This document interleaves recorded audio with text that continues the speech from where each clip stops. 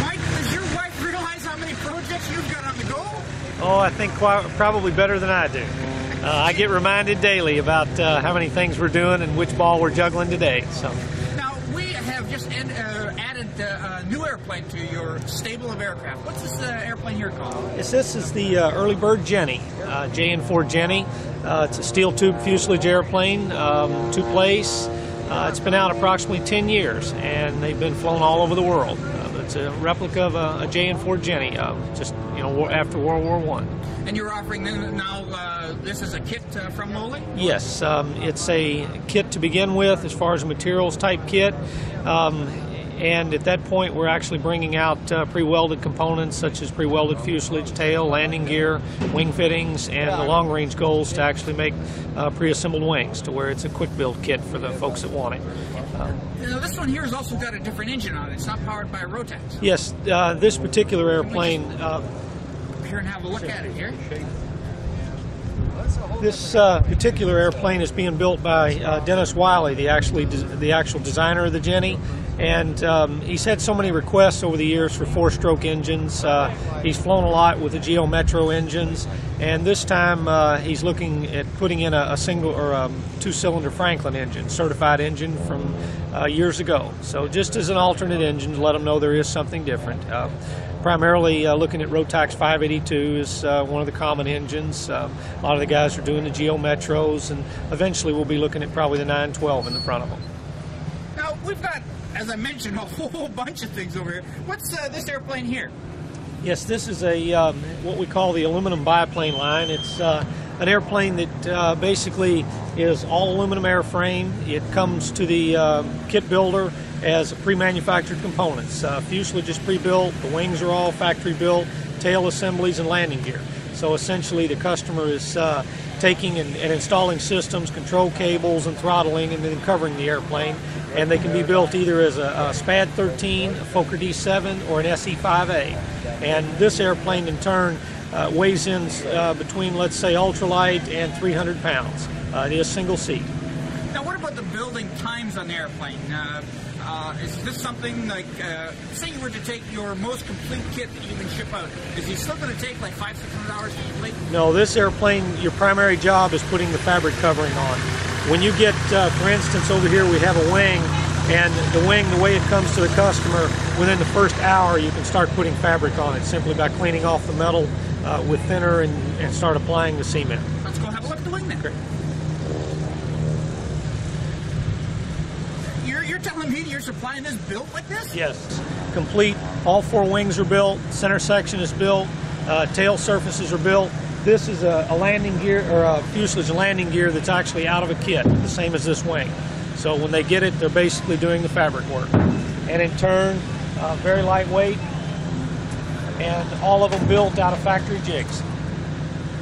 Now, we go then from metal over onto our Mustang. Is this a Mustang? This is a Spitfire prototype. Well, this is the new one that came out at Oshkosh last year. Right, right. Now, there was a story behind this, that how you got it, got the design rights to it, I guess. Well, what we've done is we had a local aeronautical professor that came in our door one day, and he wanted to go ahead and build one of our airplanes.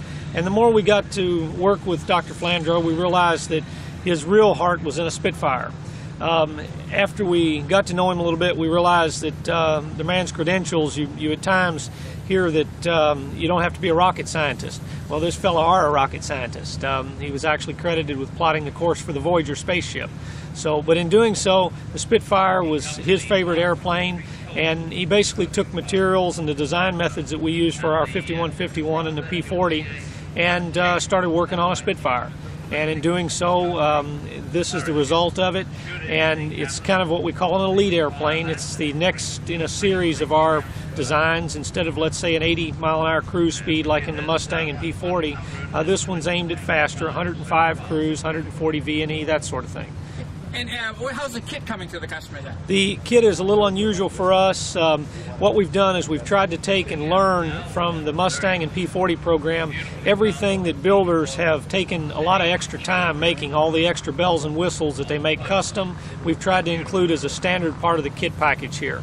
all fiberglass components, nose cowlings, electric start, wing fairings, brakes, instruments, interior. Everything it takes through fabric on this airplane is being done as one individual kit. Now, we're going to slip over to the other side here, but I got to change tapes, so just be a minute. Yes, presently the airplane is being set up with the Rotax 582. The long-range goal will be the 912 as an option in the airplane. On all our replicas of World War II line, the problem has been with the horizontal engine, such as the 912, is the width of the cowling area, trying to keep the engine enclosed and not spoil the replica look. Once we've gone over to the fiberglass cowling arrangements, we have the capability of spreading them out slightly and still keeping the look, and at that point we'll be looking at the 912 also. Now, this is the next line. The next aircraft in the line is what? The one we've got over here. This is the P40 Flying Tiger, and this particular airplane first made its debut, I guess, in 1993, and it's been in the air ever since as a demo airplane for us. Essentially, it's an offshoot of our P51 Mustang. Internally, the components are virtually identical to the Mustang. We changed wing tips from a Mustang to rounded for P40, changed some of the nose, the stringer look as far as to make it a P40. But it's the same basic proven airframe that we've used on our Mustang. Now, if someone is out there and is looking at getting into something like this, what kind of time should they be looking at to actually finish the completed kit off? Okay. The one thing that we've kind of found as a manufacturer, and probably every manufacturer will back this up, the question is, what is the build time? And tongue-in-cheek, the first thing we say is, how many modifications are you going to make to the kit? We've seen airplanes under 500 hours for a basic stock airplane with fixed gear. We've seen them as high as 2,000 hours, depending on which bells and whistles. To give an example, if a person, let's say a retired fellow, starts building his Mustang, in 6 months we usually seeing them in the driveway ready to cover. The disadvantage is many times 2 years later they haven't started putting fabric on because they're adding little things they want to personalize their airplane with. So our airplanes are aimed at roughly a 500 to 800 hour kit for the items we send out the door. What kind of basic knowledge would somebody need to finish one of your kits off, though? But this end of it is simply a wood airplane. All the parts are pre-cut, so as far as having to be a meticulous woodworker with a big wood factory in your shop, there's none of that. There's not even a table saw or bandsaw required to build the airplane. But basically what you're doing is taking two-part epoxy, mixing it together, and joining the pre-cut wood components. The number one thing that we find in any of our airplanes as far as a builder requirement is just their self-confidence. Once they get the first couple of weeks under their belt, they're off and running. Then their confidence level goes out the window. The airplanes, any of them, are really easy. Now, Mike, this airplane and this airplane and the other airplanes are all dollars and cents wise, maybe in the upper scale. Do we have anything for that guy that wants to just get out there and fly? We do, but it's been amazing. Last year at this show, I had people coming in wanting to know why it costs less money for a P51 kit than it did for a powered parachute. So it's been amazing for us. I think the experienced kit maker that's been in the business over 10 years or so, most of us are probably underpriced our components compared to some of the modern things that have come out on the market. But we will always think of the home builder to begin with. My heart started in the ultralights, and we have one airplane that doesn't really fit our true replica image, but it's a little Sport Parasol. We got one of those over here. Yes. Fuselage for Yes. everything. Yes. But it's just... Yes, this little Sport Parasol, our actual kind of slogan for the airplane was back to basics and low cost. The purpose behind it, I had just come off the building our P51 Mustang. Coming out of the ultralight industry, we always tried to design and keep things simple. With our Mustang, we'd gone to the point of not only a replica airplane such as a Mustang look, we had a cantilever wing, which is a fairly complex situation, multiple fuel tanks in the airplane, 3 fuel tanks, retractable landing gear. So my heart decided maybe I needed to listen to some of the people that were walking the flight line, come out with a simple airplane again, low cost and easy to build. The Parasol really is a combination between what Bernie Piedenpol did with his air camper and what Ed Heath did in the 30s and 40s with those simple airplanes. And in turn, we call this a little Sport Parasol. And we've even kind of, as a tribute to Bernie, call one version of it the Air Camper, because it has a lot of storage capability, storage up front and behind the seat for a person that wants to actually go out and do a little camping and so on. Now, I visited your website, and when you look at it, there are a lot of these little airplanes out there being built and being flown right now. Certainly. It's a very popular airplane.